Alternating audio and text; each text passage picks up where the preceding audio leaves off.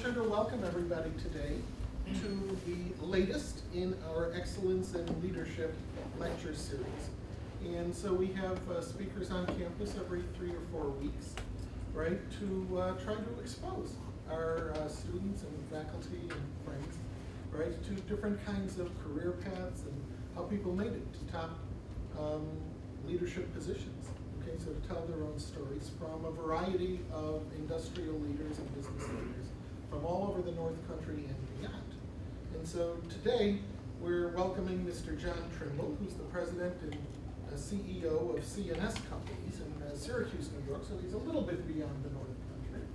Okay, but Syracuse is my hometown. So I'm very glad to see a fellow son of Syracuse here and a survivor of those cold winters, though he made it even worse. Right, he moved out to Oswego County, and he's living right in that, snow belt path, right, up in Mexico, New York. Yeah, and so in case you don't know, we have a lot of graduates from SUNY Canton who work down at CNS, and a lot of students have had internships there. So he's a really good guy to get to know. Okay, in case you're interested in moving into a future in that area.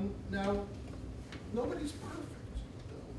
Right, and so Mr. Trimble got his associate's degree down at Alfred State. What's up with that? And then jumped right over SUNY Canton, right, to go to that other place that kind of deals with engineering subjects down the road. I can never remember their name. It starts with a C or something. Clarkson, that was it, yes. And so he got his bachelor's in Clarkson in civil, environmental, and structural engineering. And so he's been with CNS for a long time. He's been there since 1990. And he's responsible for overseeing lots of their design and construction projects. And then those projects are all over the place. Right? We have some on our own campus. Okay, the CARC was a project that CNS was involved in, but they've also been involved in the Eisenhower locks up in Messina, and you may have heard that the governor has just allocated $50 million to basically rebuild the fairgrounds, right, down in Syracuse, and they've got a major project going there, right, and in lots of places in between. And so just lots of really good stuff.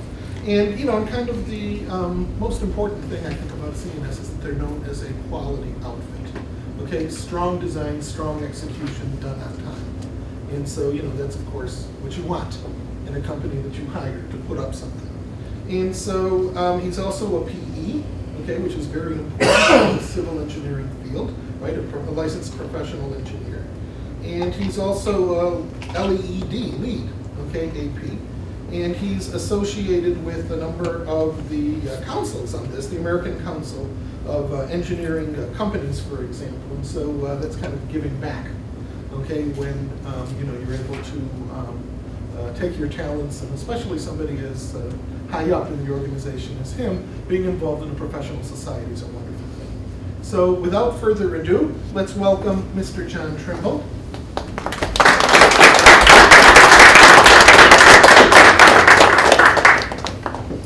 Thanks, appreciate everybody being here. Like this to be interactive, so if you have questions as I go, please feel free to ask. What I'm going to cover today is who CNS is, a little bit about our organization. I'm not going to spend a lot of time on CNS though, because we're really talking about broader concepts here in leadership and also careers in engineering and construction. So, but I do want you to get a sense of who we are as an organization. I'll give you a sense of my background, which the president just covered briefly, and tell you where I came from. Our leadership strategy, I'm going to spend most of the talk on just how we view leadership, and based on my, 26 years at CNS now, how I've seen things happen, and what allows people to move forward in their career in an organization like CNS, and what things hold people back in that regard as well. And then kind of talk about a new concept, which is really where we're migrating to as an organization, and that's more distributed leadership and self-management. So there'll be some pieces of that I hope are of interest to you, and maybe something a little different, and then we can have some additional questions afterwards. So who's CNS? We put some work into as much as this seems simple, but we try to put effort into defining ourselves simply so that everybody knows what we do. And in one sentence, what we do is we plan, design, construct, and maintain the built natural environments. That's what we do. We touch almost anything that you can imagine as engineers, whether it's civil and environmentally oriented, or whether it's building oriented, or whether it's infrastructure. We get involved in all those things. And the whole purpose of why our company exists and what drives the individuals who come there to do more than just get a paycheck is our purpose, and that's to improve the communities that we serve, but also give opportunities for our team to grow. Those are the two things that drive us. We have core values, and we say if you don't espouse to these 4 core values, we're probably not a good fit for you, and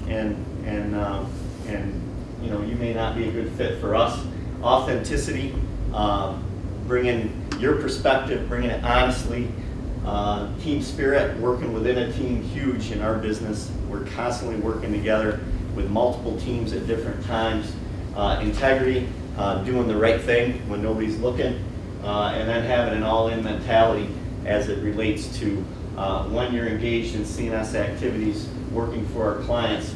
We need to make sure that you're all in with what you're doing. And we're what's called a consulting engineering firm and contractor. So what we do is we do projects for owners. We've done a couple here, which was mentioned earlier. And I'll speak to a couple others to give you a sense of the different things we get into. But we have about 400 employees. Our offices are in the Northeast, here in New York. We're in Albany, Syracuse, Rochester, Buffalo. In the Great Lakes, we're in Cleveland, Detroit.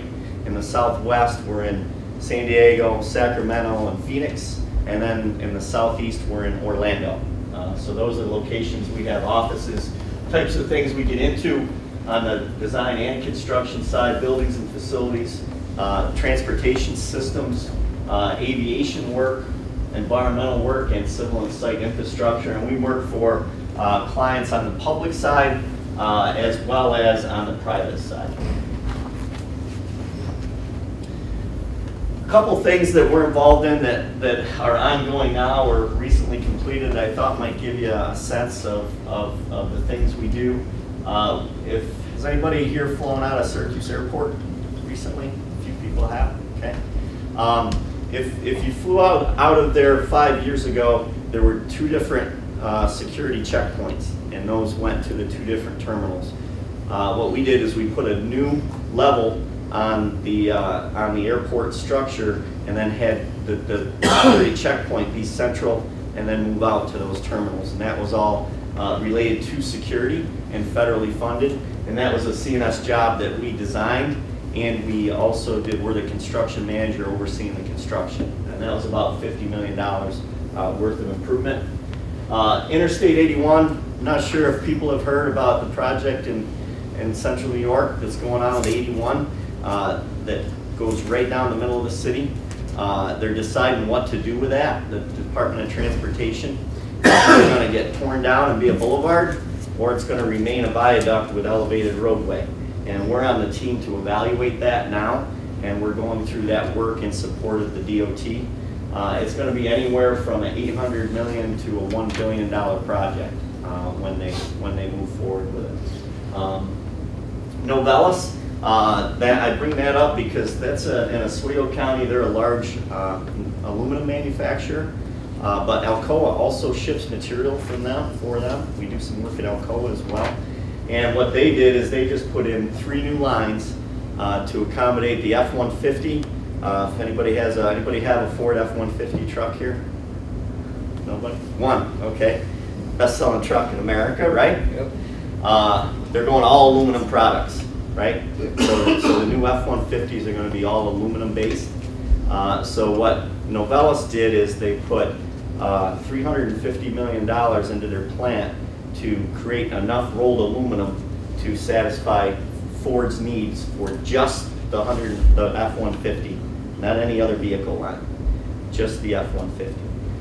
And then after they stamp those parts out of that roll, we actually did a recycle facility where they ship the material back, and we bring it in, process it, and then put it back into the aluminum smelting process. So that was a typical job that we did. We designed it and did the construction of that.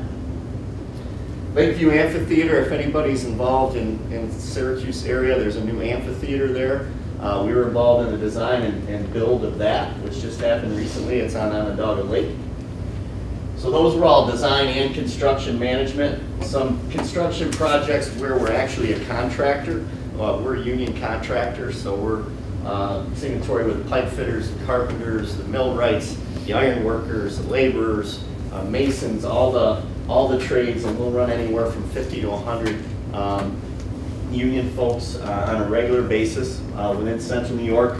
We're doing work over here at Corning Canton. We just did a glass furnace installation, and we have some additional work coming on there. So we didn't design that, but we were hired to actually install the furnace as a contractor. The Novellus plant expansion, I mentioned we were involved in the design and construction of that. Then we recently completed the Eisenhower lock, the miter gate upgrades at both Snell and the Eisenhower lock. And that all took place in the winter. So you can imagine what that would feel like being down in that lock, 50 to 75 feet below the surface grade, and seeing that ice is forming on the miter gates themselves because it just kind of leaks through and then it freezes. And it's just like a big block of ice there, and it's cold. So just want to give you a sense for some of the projects that we've been involved in. And with these projects, every trade that we have in the organization would be involved, okay? So we have architects, structural engineers, mechanical, electrical, plumbing, life safety, communications, HVAC specialists, all those trades that we bring in addition to our civil engineering group that also does transportation and civil related work. Any questions on any of that? Okay, keep rolling. I won't go into this in detail, but this is my background. I did go to Mexico Academy Schools, Regents Diploma. I didn't have AP classes in Mexico. They didn't provide them at that time. That was a huge miss from my point of view, as I went into calculus and other coursework when I went into college, and it was all new to me. But I ended up building my own house in Mexico, and that's kind of kept me there ever since. I worked construction through college. Wasn't sure whether I wanted to do engineering or construction. That's why I went to Alfred State, because they offered both hands-on trades curriculum as well as engineering. I ended up staying in the engineering science and then transferred, as was mentioned earlier, to Clarkson and got my Bachelor of Science in '90, and had a lot of bills to pay, and I went to work the day after my graduation. May 20th, 1990 was graduation day. That happened to be my birthday. Drove home, went back, went to work Monday, May 21st. Been working ever since. And then for me, within CNS, I've really worked in many parts of the organization. I did highway inspection to start on the transportation side, and I got into some airport design work, highway bridge design. So you can see those top three are really civil in nature, which is where my background was in schooling. But then I moved to really where my passion was, which was vertical work.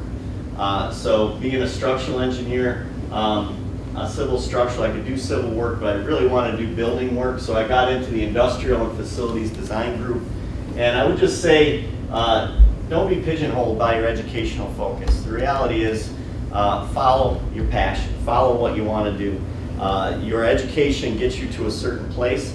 It gives you good analytical skills. It gives you the ability to, it gives you rite of passage to organizations like ours, but then follow where your passion takes you. Don't feel hung up on what you do. In fact, our previous conversation, I think it was mentioned, would you say a third of the individuals who go into engineering never practice engineering because they get into different different career paths.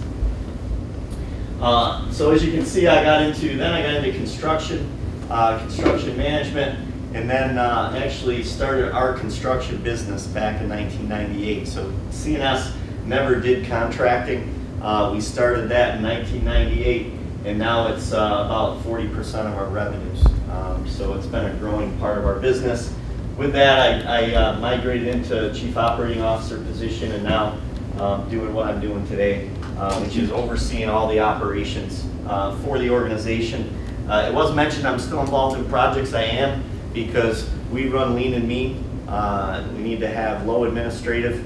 The marketplace is very competitive, so you gotta take out waste, and we run a lean organization in that regard. So I'm involved in projects as well as administratively running parts of the company along with others. Any questions on that? Good? Pace okay? Everybody can hear okay? I got a question. Yes, sir. You just mentioned that 40% of your revenue comes from construction portion. Yes. How about your personnel? How many personnel are in construction sector? How many are engineering? We average about 80 in our construction sector and about 320 in our engineering. Then we can do the math. Construction really is progress. Well, you're buying material in addition, so your revenues will go much larger than just selling professional hours like you are in the engineering side. So you can't. It's a little bit apples and oranges. Okay, thank you.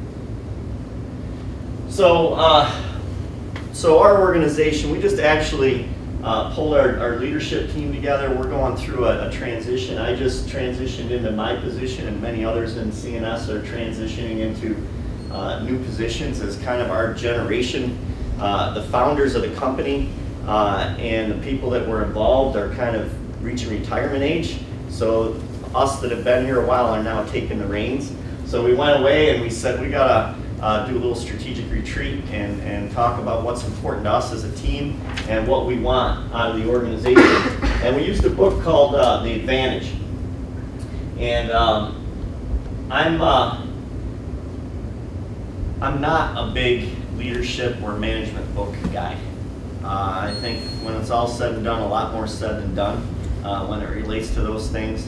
But this one resonated with me, and it resonated with our team because it was all focused on not deep strategic planning. It was focused on attacking the root causes of dysfunction in politics in an organization, clarity in an organization. So individuals who are on our team aren't unclear about what our direction is. They also aren't unclear on what's important for us, to us. That's that core values piece. And the fact that if you have a strong organization, that's a much greater competitive advantage in business than having the best strategy. Because if you have the best strategy but people aren't working together and they aren't happy with what they're doing, it's not going to work in the end. So it's all about making sure that we're on track as an organization from a cultural perspective.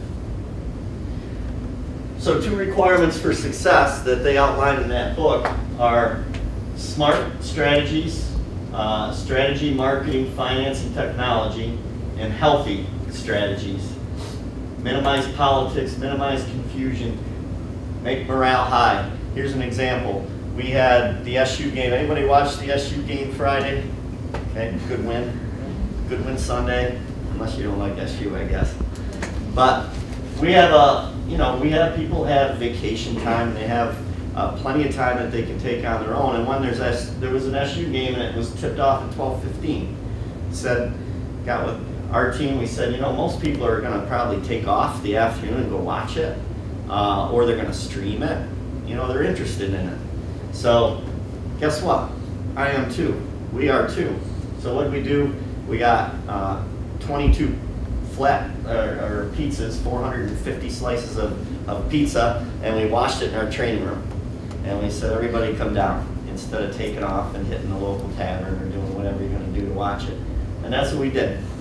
And we watched the first half, and it amazed me how at halftime, I assumed and we wanted everybody to stay, or we offered that, people went back to their jobs because they just felt good about the fact they were watching it. They might stop back down later in the second half, but we didn't tell anybody you had to go back to work. In fact, just the opposite. We said, watch it as long as you want, but people weren't resisting somebody telling them something. They were just kind of taking it how they wanted to do it. They were making a choice. Huge difference, right? Instead of us making a choice for them. And the first half, all right, everybody back to work.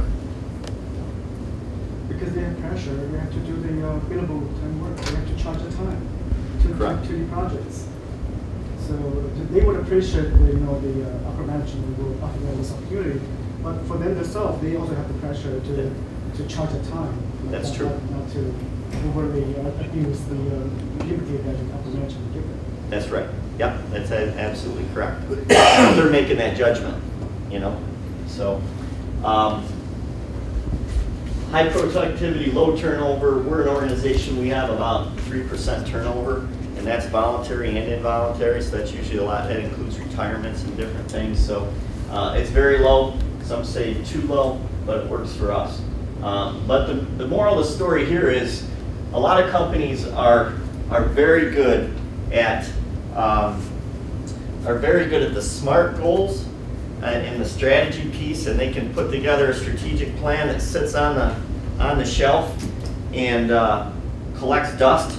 Really good at that, but they're not as good as the healthy piece and those things that are kind of the softer side.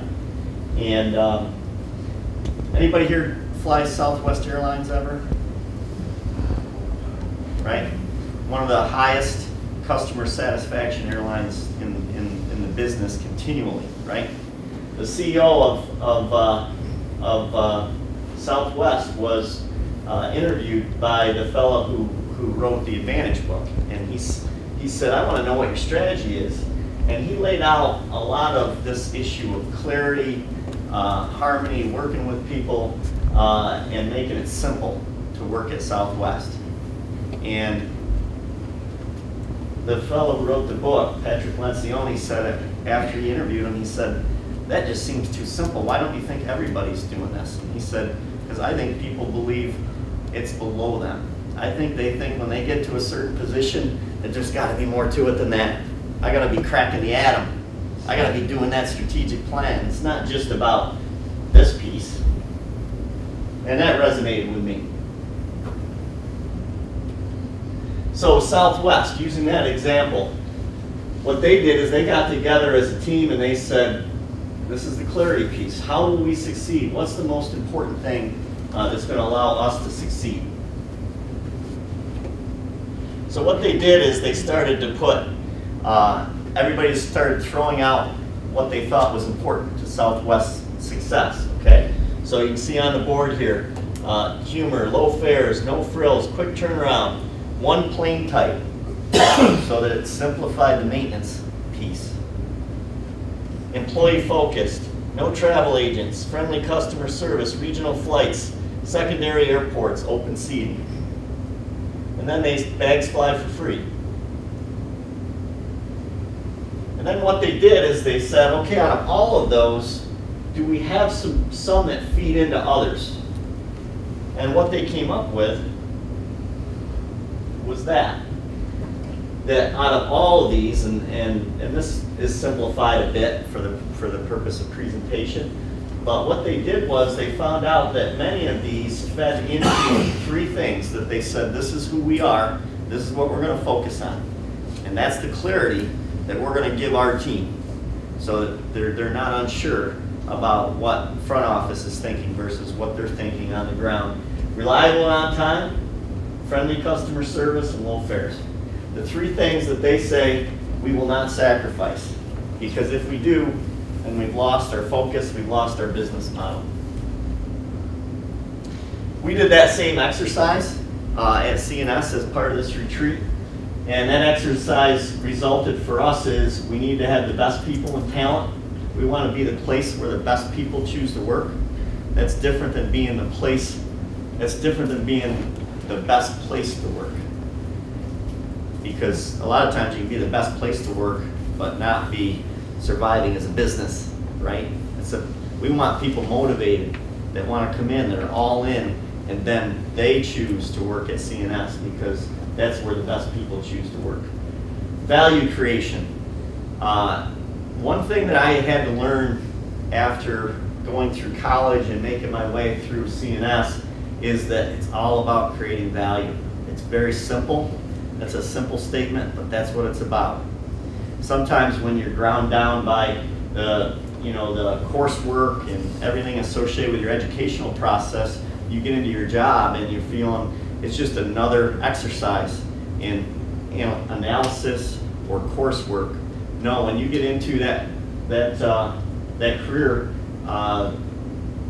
opportunity, you need to focus on creating value in everything you do, internally and externally. If we're not creating value for our clients, they aren't going to hire us. If we're not creating value internally within CNS, with our coworkers, we're not going to be the best we can be. And then lastly for us, it was a client-centric attitude. So we had probably 90 things on the board, and we did that arrow process, and it all came down to these 3 things. And we said, that's it. That's what it is for us. So I want to drop back a little bit and talk about what I've seen within CNS and other professional organizations in regards to socio-political or cultural realities. Okay, what it's like, what's it feel, what's the culture feel like within CNS, and things that I've noticed, and this is unique in professional organizations because again, they self-select to be on your team, and then you can't control what they do. Okay, you can only set up a framework to help them succeed. So what I've noticed is vision guides focus. You need some vision for the organization, but the reality is execution produces results. And what I've seen in CNS and I've seen in other industries is the visionaries, the people who have these great ideas, they're forward-thinking, futurists, if you will. People admire them. They admire what they do. But they don't rally behind those guys because they're not in the trenches getting it done. So who they rally behind are the women and the men who are actually making it happen. And that's where that sense of team comes in. And leaders that execute, they're the ones that are respected and followed. And I like this term, implementation science is more important than decision science. You can analyze something to death, but what are you going to get done? We had a discussion around our strategic plan that our strategic plan is to do stuff. You know? And then in creative organizations, which engineering firms are, social controls govern. You can't stand there and dictate to a professional organization how they're going to do something, what they feel, tell them where you're headed and have them feel good about it. You need to respect that the system controls. And what we need to do as leaders, we need to sense and adapt, not command and control. And typically what I've noticed is, in technical organizations, socially controlled organizations, leadership comes from within the team. Why is that typically? Because it's all relationship empowered. We have had terrible experiences where we've hired people into senior level positions at CNS and they had no relationships when they came in. We put them in a position and the system rejected them. They didn't have relationships. They didn't have the respect. Guess what? They weren't with us very long because I couldn't make it happen. They had to make it happen, and they didn't. But typically in our organization, what I've noticed, I mentioned I was there 26 years, I never begged for a promotion. I was only in the position I'm in because I respect the fact that the team is the only group that can put me in that position. It's not going to be the president and CEO. My job is to make his decision easy, right? Because we're doing the right things and getting things done. So the team giveth and the team taketh away. So when you get into leadership positions, there's something you need to remember, that the higher up the ladder you go, the more your backside's exposed, right? So people can take shots at you, and you need to respect everybody on the team and what they're doing. And again, that gets back to our core values, which we say again are non-negotiable. We need people to be authentic, have a team spirit, integrity, and all-in attitude. If you don't have that, you're not going to be on the CNS team long, and if you don't show those qualities in a very forward way, you're probably not going to be in a leadership position or be in one long. I keep thinking this is advancing, but it's not. Okay, so I want to talk a little bit about a new concept that we're looking into, and really I think we're evolving to as an organization, and it's called holacracy, this idea of distributed leadership and self-management. Again, this is in creative organizations like engineering firms or higher end construction firms. It's taken from a book that Frederick Laloux is doing, and this part of the presentation comes from an overview that came out of the Change Factory. But I'll start by saying, have our traditional business structures become outdated? That's the question they ask. And I think they have in creative organization. Surveys of people working at the bottom of pyramids, organizational pyramids, consistently report that work is more often than not dread and drudgery, not filled with passion and purpose. What a drag. You put all this time and effort into your schooling. You learn great skills as you graduate, and then you go to work and you go, this is it? This is what I did this for? That's what we have to change. Everybody sees Dilbert? We keep ourselves in check because we have a guy who's got a Dilbert calendar, and he drops it on one of our desks every day, whoever it most applies to. and it keeps it real. And is it important to have goals? Yeah, you need goals to succeed. Good, because my goal is to become an Uber driver. I quit. What is your goal? He's talking to his boss. Reducing employee turnover. That is, Dilbert is usually more fact than fiction. And that's what we've got to push back on. And that's what this distributed leadership concept is about. And it talks about the evolution of organizational structures.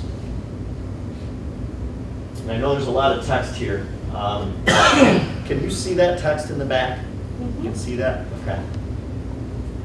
So they defined these organizational structures and how they've evolved over time. And it starts with the wolf pack just being that whole issue of just having whoever's the strongest leads and gives everybody else direction. Okay, it's that power of whoever is the leader, and they manage through fear. In a wolf pack, if you're not doing what that person wants you to do, that individual, you're going to be gone, or in nature, you're going to get killed by that more powerful individual. So that's where it started, and then it evolved into the Army, what they identify as the Army structure, highly formal roles, that pyramid structure, and command and control. Okay? So I'm gonna control everything that goes on in this organization. I'm gonna have a strategic plan. By God, we're gonna follow that. Even if things are changing, we came up with this plan. It's gotta be right, right? Then it moved to the machine, where the goal is to beat the competition. So it took it from an internal focus of control and power to trying to motivate the team to beat your competitors. So you've got control over the what is maintained by the organization, but the freedom of how is done by the individual. Okay, so we're getting there. We're getting to a place where it feels a little bit more fun and fulfilling to work in an organization. And then a family organization is where it matured to next. The focus on culture, empowerment, and management through group and subgroup consensus.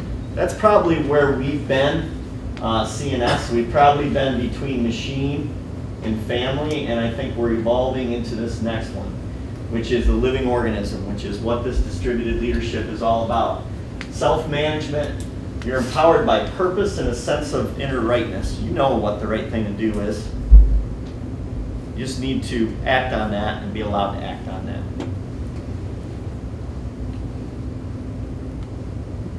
And the whole thing that's pushed all of this is the increased ability to collaborate and getting information. And the internet's the big piece of that. And it's pushed organizational evolution. This went on for centuries. As you look at these up here, if they went on for centuries, these two are relatively new because it's taken all the organization and communication is what's driving them. So what is this? What's it look like? Self-management. Self-management is a system that's based on peer relationships, that relationship piece I talked about. You guys do project work together, have your teams. That's probably one of the more fulfilling things you do because there's interaction. There's combined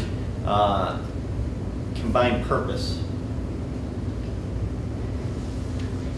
Structures and practices exist where people have high autonomy. We're not telling you how to do things.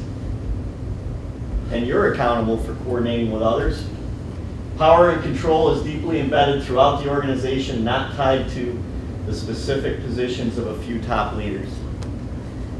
It's easy to get a big head. You get into these positions where you're running an organization. The reality is you're not running that organization. That organization is mainly running itself. You're just privileged to be in the position where your face is there where you can maybe provide leadership that hopefully is going to make that organization even better. Wholeness. Orange and green organizations encourage people to show their narrow professional selves. So again, the orange and green, to go back,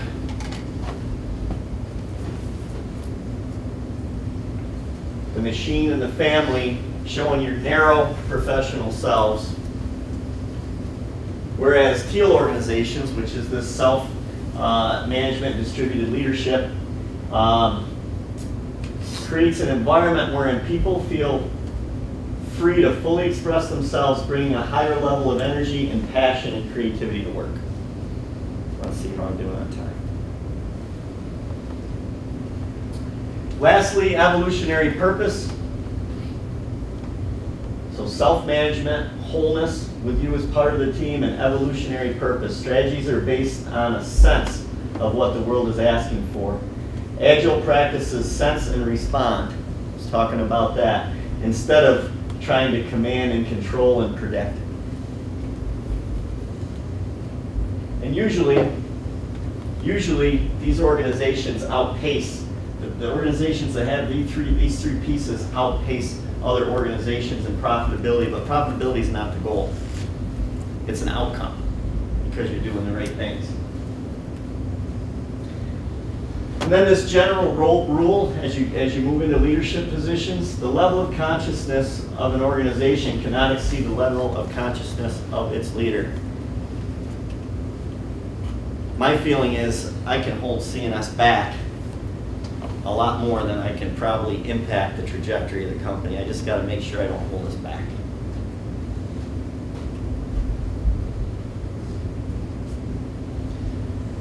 Basic assumptions, and think about this as you're working with your coworkers. Think of you in this environment. Trust. We relate to one another with an assumption of positive intent. How often do we do that, right? Usually you're saying, somebody's trying to screw me here. I just haven't figured out who or why yet. Until proven wrong, you trust. And that's the default means of engagement. Freedom and accountability go hand in hand. You have all the freedom in the world, but there are requirements that you need to bring forward to the team. All business information is open to all every month. We give all of our financials to every person in the company, from our repro department manager up through senior levels in the organization. Don't feel like people can't handle bad news. Share it. Learn from it. Many times we try to protect our own team from bad news because we think, well, I'm the leader and I shouldn't be sharing this. No, we need to share everything. Collective intelligence, decisions made, sharing information with each other. And then responsibility and accountability. We each have a responsibility for the whole organization, not just our role in the business area. That's a key thing in our organization. We have 400 people.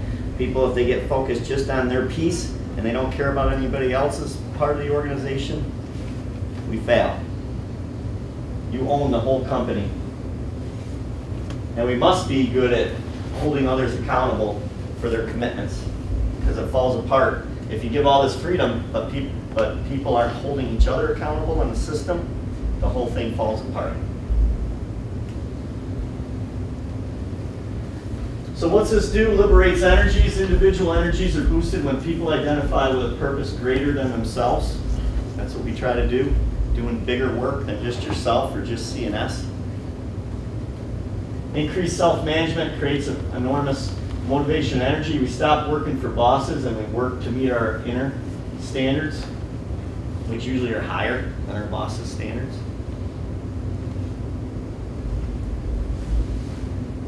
And every teammate senses the surrounding reality, sensing your organization, sensing the marketplace, what's going on. We call that emotional intelligence.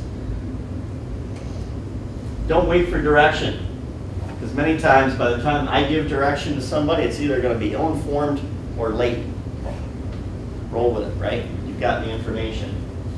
They need to be made everywhere, all the time. You have the right culture in your organization, then strategy happens everywhere, not out of a strategic plan. So out of that strong team, trust, respect, diversity, communication, guiding vision and purpose, leaders who engage in power and serve, servant leadership. That's what works in professional organizations. And relationships is identified almost across the board in all these. You gotta work at it. So in closing, I want to give an example of, I went to some training at MIT. It was actually about managing technical organizations. And they gave a pretty interesting thing that happened, is they had, similar to what SUNY Canton's doing here, they had people from the business environment come and speak at MIT.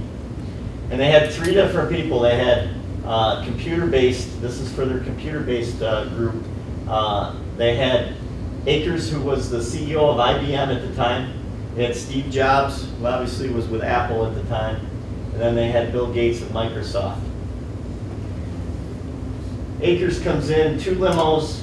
First 2 rows of the lecture hall were reserved for his people. Right? Steve Jobs, he came in a rental car, a little more down to earth, keeping it real, right? Had a technical discussion, but went real deep into the technical discussion and really was interested in picking the brains of the team there and see who he might want to hire. A little selfish, right? But Steve Jobs, if anybody's read the book or seen the movie, driven guy, right? Lastly, Bill Gates came. This was when Microsoft wasn't who it is today, but it wasn't a small company. It wasn't like he was just starting up. He came mass transit, just him. Rode the T. Anybody from Boston? Rode the T to MIT. Talked about his vision for the future. Didn't talk about Microsoft at all. Talked about where he saw the world heading as it related to leveraging that technology. And then afterwards, he sat on the floor and just interacted with all the students. So I thought that was a good example of probably some of this leadership that we talked about, where he was much more in that teal area with how he handled things. Thanks for having me here. I appreciate you being here.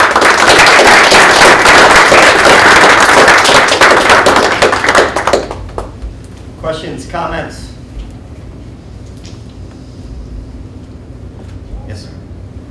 You know, the idea of distributed leadership is, you know, kind of scary, I think, for you. Yeah. Exactly, for people in higher positions, because, you know, another way of looking at distributed leadership is, you know, calling it chaos. Yes. And so how do you keep it from being chaos? No, that's a great question, and I would say 10 years ago, we couldn't have done it. 5 years ago, we probably couldn't do what we're doing now, because we didn't have what we call the right people on the bus and the right seats. You know, so you have people on the bus, right? If your company's a bus, this comes from Good to Great, the book Good to Great. You might have people on the bus that are good people, good to be in the company, but they aren't in the right seat on the bus. Or you might have people that are on the bus that shouldn't be on the bus. Or you have some holes where you need to get some new people on the bus. But I think the only way that I think this works, to your point, is you've got to have total trust that the team you have is the right team to make this happen. And if you don't, and I'm in a fortunate position where I feel we do, but if you don't, I don't think it works. So you've been there 26 years.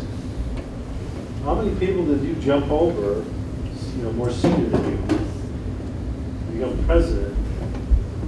They didn't mind it? No, it's a great question. I was,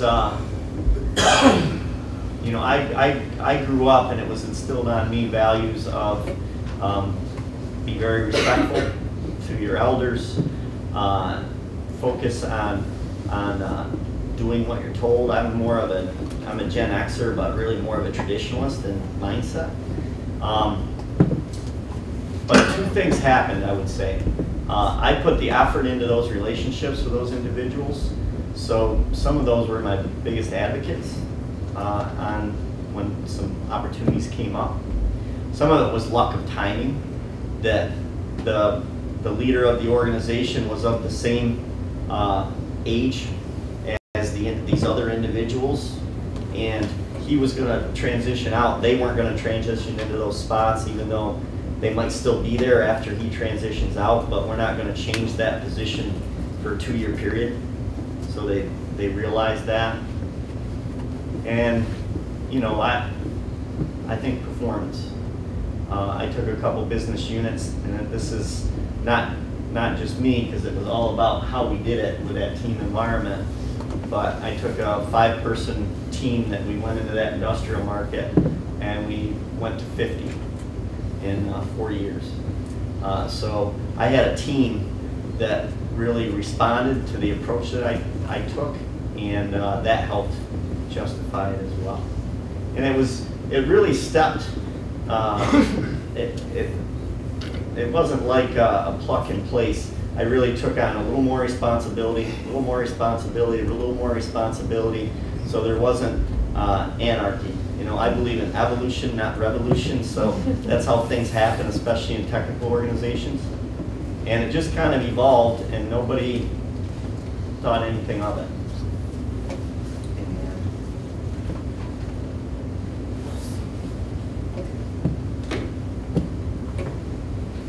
John, so you talked about setting a standard for yourself higher than what your boss is. Part of our role as educators is to instill that. How would you go about approaching a student, trying to having them learn how to set their own standards higher than ours?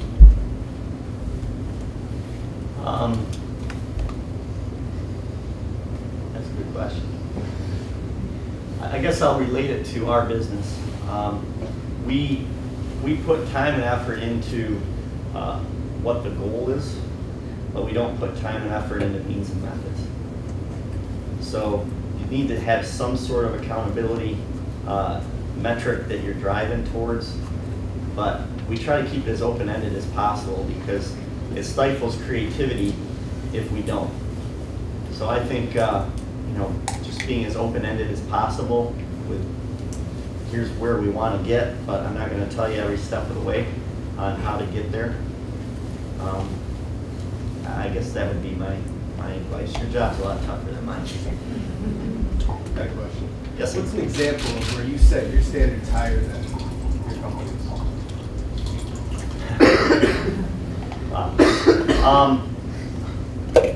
I would say it's on doing what you say you're going to do. I get physically sick if I commit to somebody to do something and I don't do it. Even if the world comes crashing in, I'll work through the night because I committed to that person to do it. And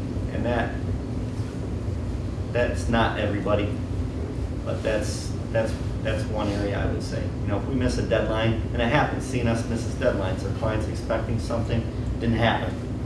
Why didn't it happen, right? I can't miss that. I can't miss those expectations. That's that all we have to. I guess, yeah. I guess so, yeah. Greg disappears everywhere. Yeah. Blank was really nice. Well, not very photogenic. Just send you a copy. Anybody else? So obviously we learned you from a technical background, where you took this management position all the way from your hard work through engineering positions. So I have two questions. One question is, how did you manage to learn these management skills based out from your daily engineering practice? The other question is to how do you advise the students in terms of balancing their goals between engineering and management? That's a great question. That's something I probably should have brought up. I will say this, that you know, I stand here today and this all sounds good, and hopefully it's motivating for you, but you got to touch the bases, right? I mean, I couldn't, if I didn't work on design teams for 10 years, if I didn't go after different opportunities within CNS, that was another big part of it, is I jumped around in the organization, so I had broader context for everything we did than probably others maybe did, because they stayed in their comfort zone, and then that was good for them and good for the organization, but it wasn't for me.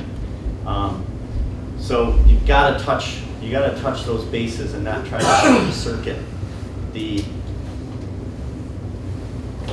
transition from doing the production work to leadership. Because if you do, there'll be resentment.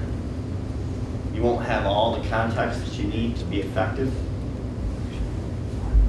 And I think my approach is just an extension of our previous CEO and how he ran the organization. It took us really to that machine family type environment. It was more interpersonal. Now I'm kind of taking off from that into that next level.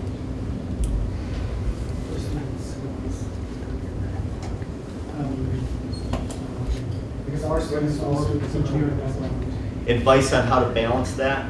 Yeah, how for example, some students will want to focus on construction. Some students will like to continue on the engineering design. Right. And then, what would you encourage them to do at this stage if they want to later on take a leadership position in the organization? What can they do right now to prepare them for their future objectives? I'd say get as much broad exposure as you can to different parts of engineering, to include the interpersonal piece, reacting to people. I mean, I was downstairs because I wanted to kind of get a sense for the campus a little bit, and I sat down in JT's cafe. That's what they call me at the office. I felt right at home there. But here's what I noticed.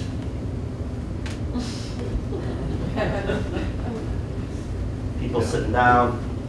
I was doing that too, okay? But there isn't the level of interpersonal communication and interaction now, and that kills us when we're we're doing project work. So focusing on that, working within a team, that is key. That's key. Interpersonal skills. Yes. Yeah, what we term emotional intelligence. That sense and respond, you're only going to be effective at that if you can sense, right? You're getting enough context from what's going on around you that you can make judgments. And that's, you need to be all in. You need to be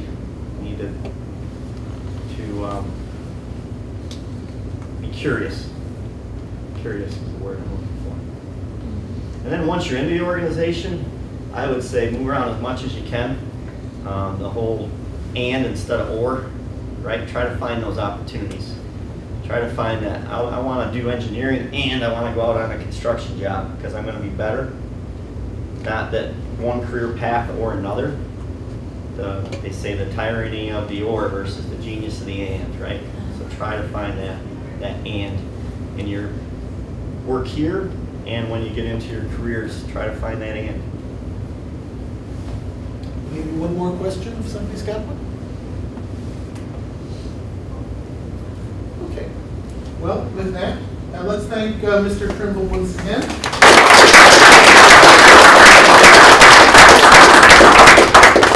And I'd like to mention a couple of things before we close up. One is that this program is funded by Corning Incorporated. And so we appreciate their financial support. And the person who helps organize it is Rod Sosky, he's right there. Okay, and so we do this every 3 or 4 weeks. And so I encourage you to look for our next one. Okay, now the next one's our Lieutenant Colonel, right?